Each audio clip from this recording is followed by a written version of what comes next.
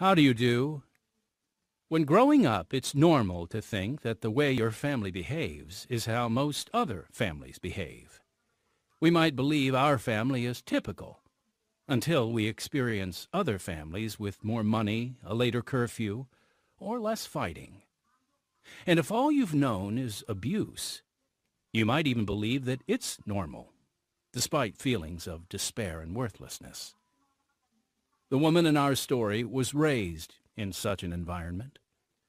But she would learn her ultimate value because her heart and mind and life were unshackled.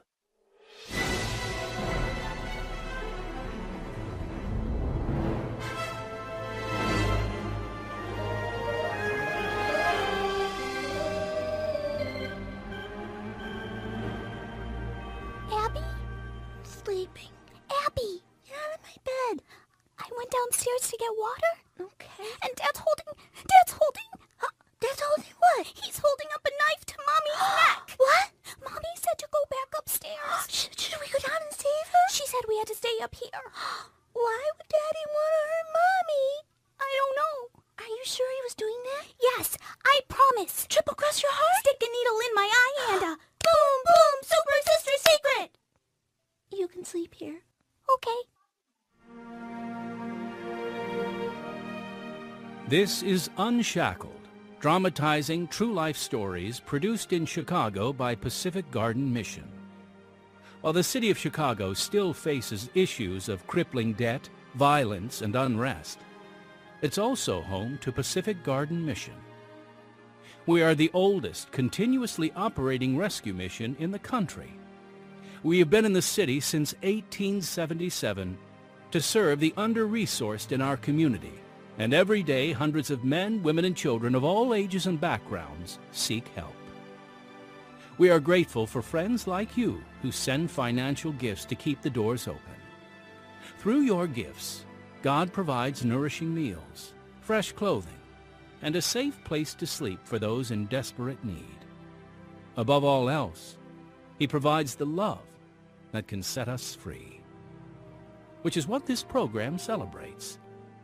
Now for broadcast around the earth, here is episode number 3552 in the series Unshackled, the program that makes you face yourself and think.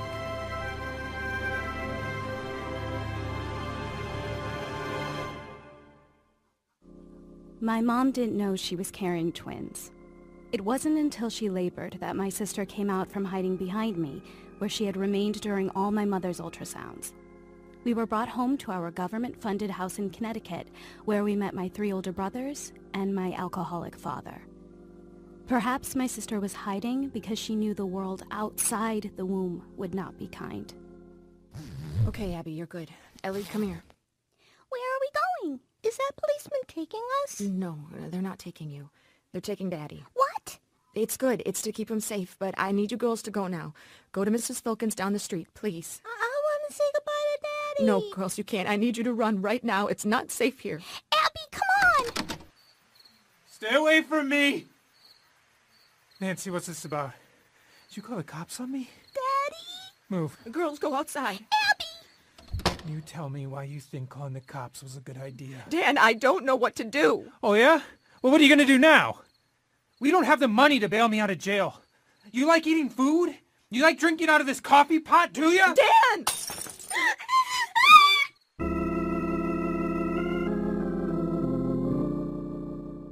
The woman in our story was not given the love she needed as a child. This is the story of her road to discovering her true worth and value. The story of a woman we're calling Ellie Mcbride, right now on Unshackled. And that was the night Abby almost got hit in the head by a flying glass coffee pot. Seriously. He threw it off the balcony while my sister and I were on our way to Mrs. Filkins. My dad was arrested that night. We moved away and Mom moved on. Our new house was red, which I liked. Mom's new boyfriend was Harvey, who we didn't like. Harvey came from a military background, and we were his new soldiers. Who was on dish duty tonight? We were? Me and Abby? Sit on the stairs while I inspect. What's this? This looks like a spot. Did you clean? Yes. For an hour. Shh. No, you didn't. There is a spot right there. Do them over. What? Do them over. We have homework. I thought... Are you crying, Ellie? No. Ellie, it's okay. Stop. Come down here. What are you crying about? I don't know. I just thought we did a good job and... You know who cries? Babies. I'm not a baby. Well, you're sure acting like one. Abby, grab a pacifier out of the drawer. What? Do what I said. Abby's going to do the dishes. Know what you're going to do, Ellie? You're going to pop this baby pacifier in your little baby mouth and go outside and show everyone what a little baby you are.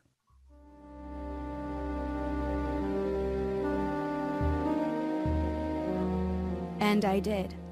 I sat in our front lawn, a 12-year-old with a pacifier in her mouth, while neighbors walked by and shook their heads or laughed at me.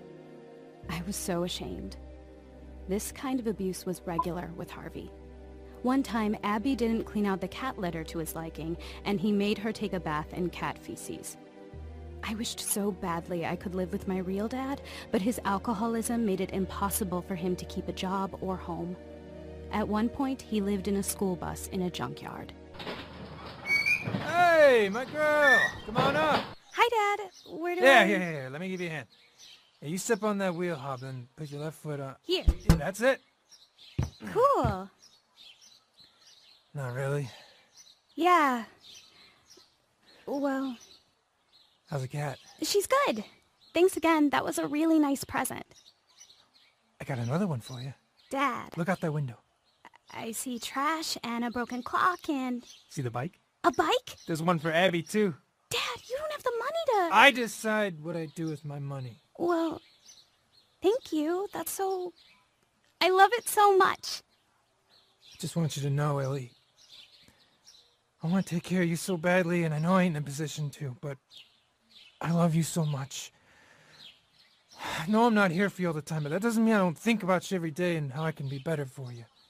Thanks, Dad. I love you. You hear that? I love who you are.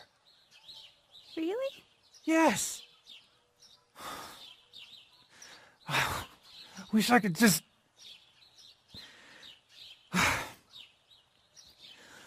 Want to make some special fries? Yeah, do you? I got a little electric stove.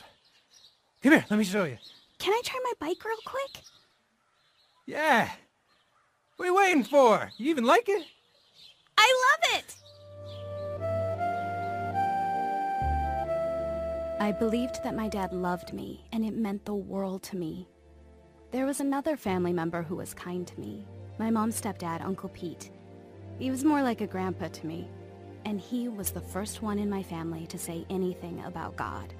There's my favorite set of twins. Hi, Uncle P. Hi, we missed you. Well, now, we missed you too. But it's too cold for us here, except for summers. I told you I freeze like a lake.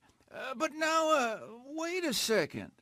Last time I saw you, Ellie, you had 2 ears. I still do. I still have... If you have 2 ears, then what incarnation am I holding in my hand? I've seen that one before. I haven't. That looks like an ear. It's just his finger. What's for dinner? We've been cooking all day. A delicious feast of dog tongue and mosquitoes. Uncle Pete. Chicken. Yes. Grandma, can I have a little bite now? So, you been going to church since we've been in Florida? Not really. Mom doesn't like going all that much. Why is that? I think she don't fit in. She thinks she don't fit in. Maybe. Ellie, you just know, whether you go to church or not, that Jesus loves you more than you know. You hear me? Don't you ever forget that. All right. He changed my life when I got saved. You know what that means? Saved? Yeah. Well, we'll take you to church with us this summer. That'll be nice.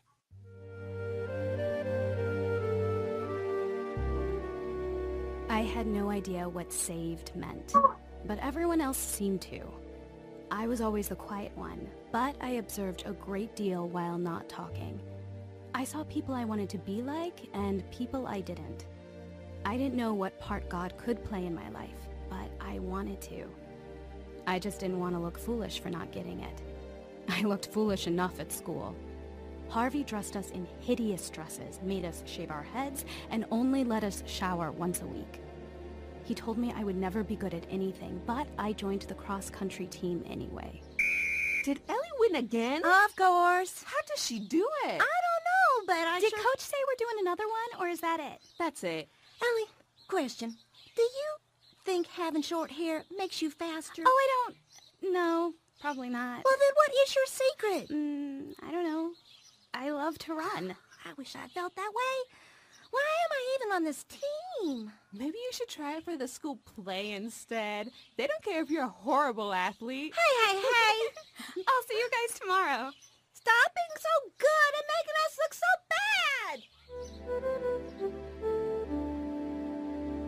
bad! I took 27th place in state out of 500 girls. My coach believed I could run in college, even get a scholarship, but she also saw the toll my home life was taking on me. It was around this time that my eating troubles began. Coach belonged to a church that served homeless meals every Friday, so she saw that my family qualified and ate there regularly. I chose to eat less and less. One night, I thought I was going to burst from the pressure of it all. I sat on the stairs for hours where Harvey made us sit every night while he watched. In sports, the International Basketball League. You better be sitting up straight. Yes, sir. I am. I prayed a silent prayer, my first. God, if you are real, please intervene on my life right now. Please, God. This man is making me hurt so bad, and I don't know how I can go through high school with him here. Please make him leave or help me leave. I need you to help me.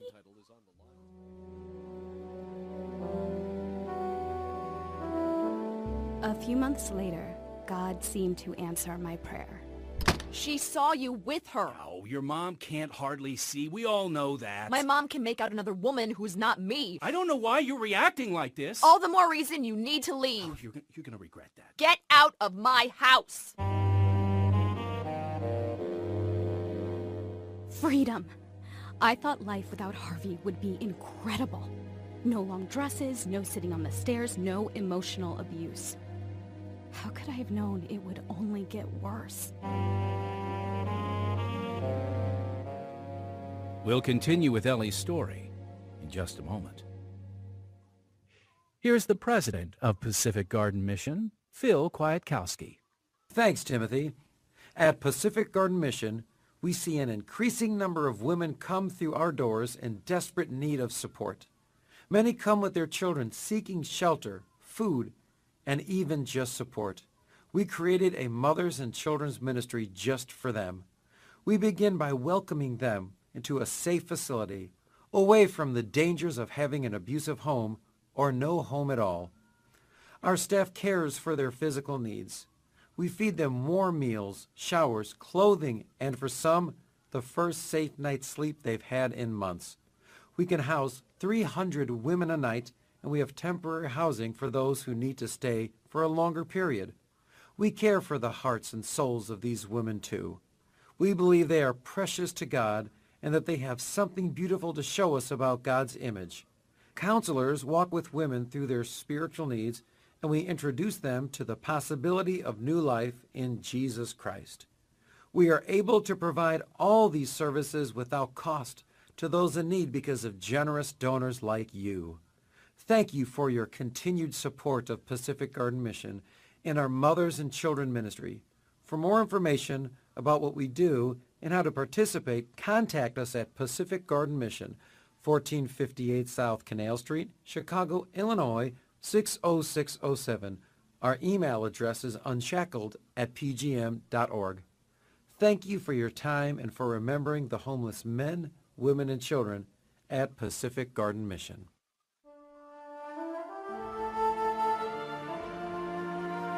Without Harvey around, our family was free to go our own ways. Now my mother was out at bars all night, my siblings started drinking and doing drugs, and while I tried smoking, I quit after a while. I did not want to be like the rest of my family. I stuck to my running. One day, I was at home by myself. Out of nowhere, I felt a strong urge to leave my house. Though I didn't understand it, I followed the impulse and walked outside. Just then, my sister came by on her bike. Ellie, get back! What? The house is on fire! No, it isn't. I was just watching TV. Chris is inside. No, Chris is down the street. Look behind you. Oh, no! The roof is moving. No!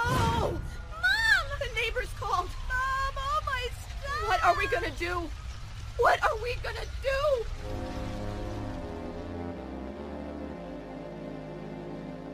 The Red Cross took care of us for a week. Then Mom said she couldn't take care of us and we had to find somewhere to go. My brother Chris stole drugs and was put in a group home. My sister found a friend to live with down the street. I didn't know where to turn. I was going to be taken by the state if I didn't figure something out. I went to a friend, Kelly, whom I barely knew, and asked if I could stay with her. She agreed. I cleaned out this drawer for you. Thank you. And let's see. Oh, my mom said to ask if you had any allergies or dietary, anything weird. Oh, no, but my mom will take care of that. She'll send me money to buy groceries. My mom says your mom probably won't because she doesn't care about you. I mean, obviously. Just 'cause, like, here you are, you know?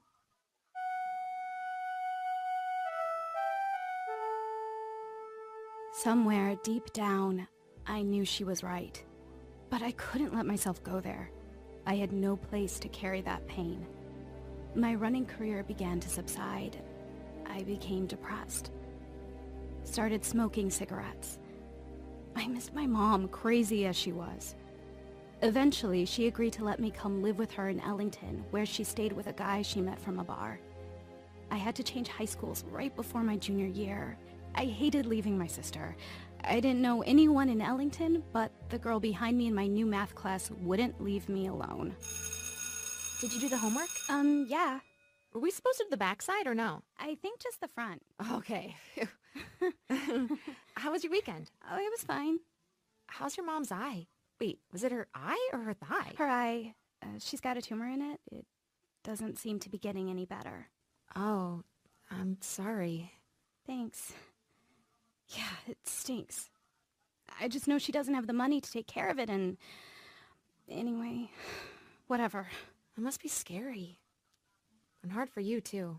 Yeah. Are you doing anything tonight? Homework? Want to go to my youth group with me? What's that? It's like church, but it's on the weekend, and it's just for students. So, good music and stuff. Cool. It's a really nice group of people. I think you might like it. Yeah, yeah, I'd love to go. Thanks. Awesome. We'll just go straight from school.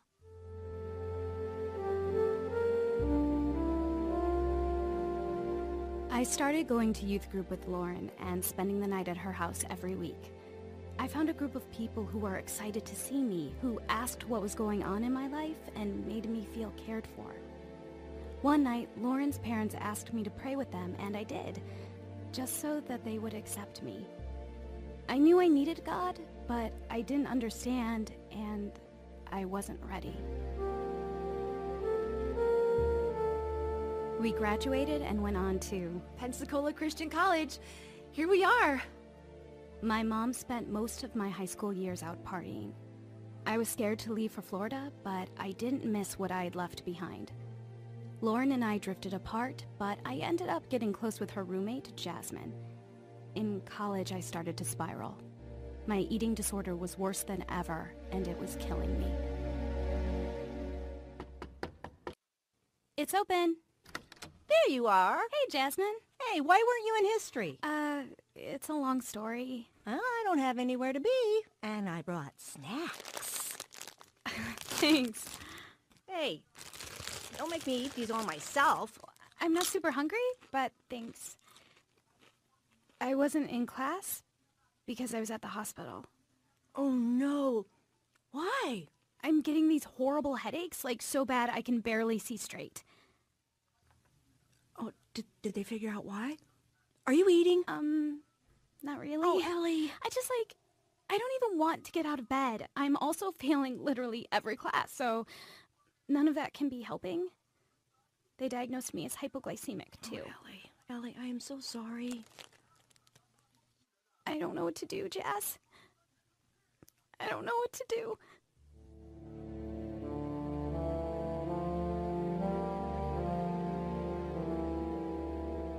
I remain so grateful for Jasmine's help through that time. She really listened to and encouraged me without trying to fix me. I spent lots of holidays with her family since I never wanted to go home to mine. I also benefited from the help of a Christian counselor. But after about 3 years, we weren't making any progress. There you go. Thank you. How did it go with your eating plan this week? Fine. Really? Yeah. Mostly. At your weigh-in, the doctor told me you lost 10 more pounds. Well, did you get through your finals? I couldn't go. What? I knew I wasn't going to pass, and Ellie! I know, you really won't pass if you don't even show up. I know, I'm sorry. What is it? Dr. Mann? I can't help you anymore. What? I've seen you every week for 3 years, and I don't know, Ellie. I just don't know what more I can possibly do. Yes, you can help me. You've helped me so much. I've given you all the tools I have to give, but at some point your healing is in your hands, Ellie. Yours and God's. Let me read you something. This is from the book of James, chapter 4, verse 17. Therefore to him that knoweth to do good, and doeth it not, to him it is sin. Do you know what that means? Why can't I do it then? What is wrong with me?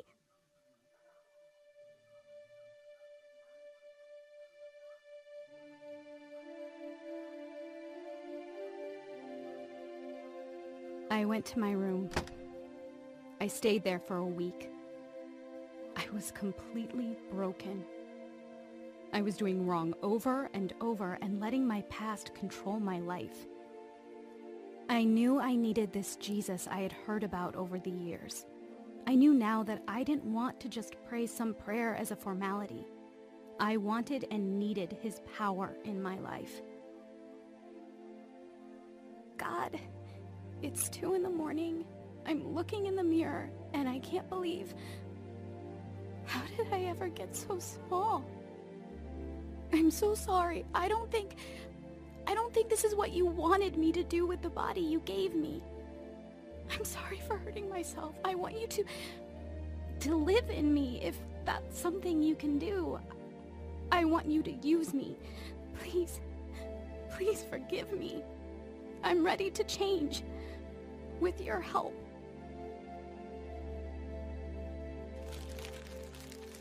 Have you tried this kind? No. Ready for this?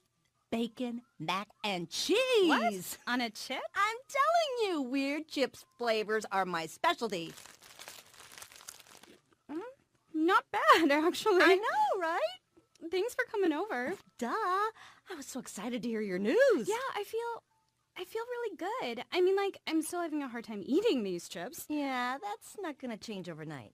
I still don't have the money to finish school or the grades to graduate. Hey, one step at a time. I actually booked a plane ticket to leave. But I was praying about it and I just felt like I shouldn't. Look at you. That's amazing. You should pay attention to that. I want to thank you, Jazz, and I also want to apologize. You've gone so above and beyond the call of a friend. You and Dr. Mann both. You've literally kept me alive. You didn't give up on me. And I'm so grateful. And sorry for putting you through that. Please. I've been a lot. Hey, I mean, yeah, you did stress me out, but... but only because I love you so much. I love you too, Jazz. So much. I struggled with my eating disorder for a while, but over time it grew to have less and less hold on me.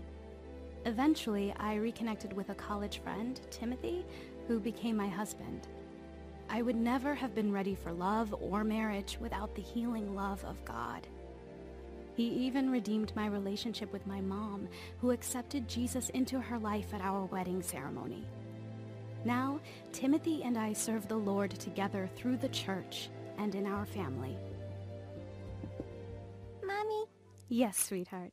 will you do my hair? You bet I will. Braids or pony? Braids, please. You got it. Did you finish all your eggs? Yes. You know why that's important? So I grow into the strongest girl in the world. That's right. Because who made you strong? God. Don't pull. Oh, sorry, love. God's also responsible for all this beautiful brown hair. Yep. He made me just how he wanted me. Right, Mom? Right, Hope.